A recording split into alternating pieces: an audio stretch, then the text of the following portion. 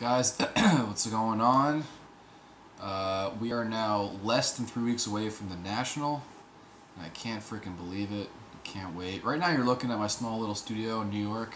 I'm not going to show you the rest of it because there really is nothing much else to see. I do have a couple things here to show you though, which I'm sure this is why you wanted to watch the video. I am wearing pants from the last time that we saw each other. I wasn't wearing pants, so you didn't see me, but I'm wearing shorts now, which is great.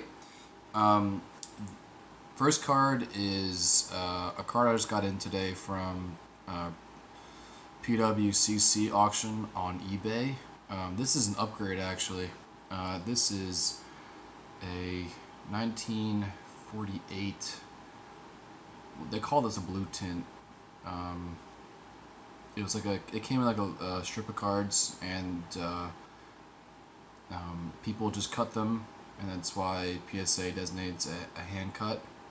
This graded an X5, and the one that I had currently before this was a 1.5 affair, which is a nice upgrade for me, and I think I got this for a pretty fair price, considering that their pop is only like 3 on this grade for PSA. And I'm gonna definitely take this to the show and cross it at for SGC. But I really like this card. It's kind of oddball. It's not one you really see every day. The back is blank.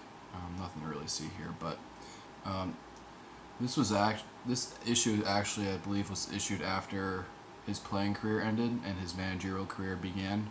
So you don't really see a logo on his hat there. So it's clear that they didn't have a license of any sort to produce that.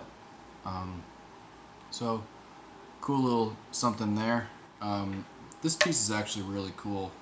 This again was another eBay purchase.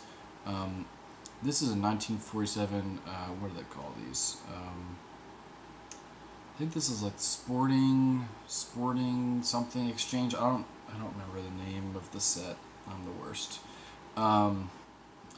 But I already have this, but it didn't have this great little signature there in the upper corner. And it is PSA DNA certified. There are 2 variations of this. I think this measures 7 by 10.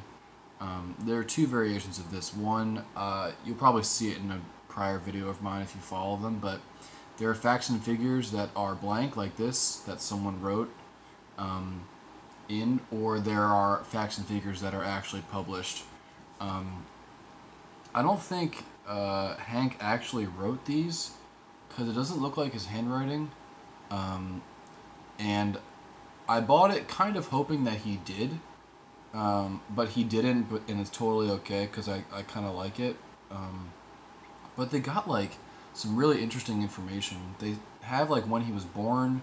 Maybe they took this from like the actual one that had the facts and figures, because a lot of this is on there, but they have when he was born, his height and weight,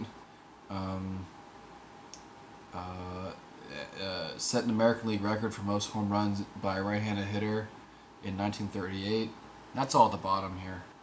I don't know if you can see that.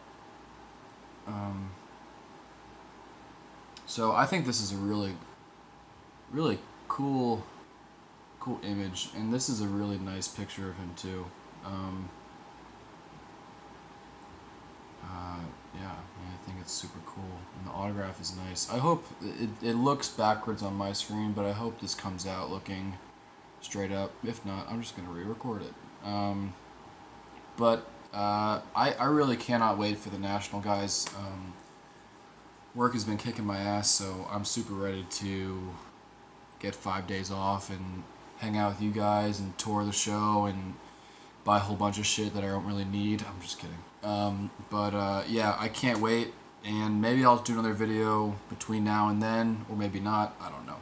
But if so, I'll see you then.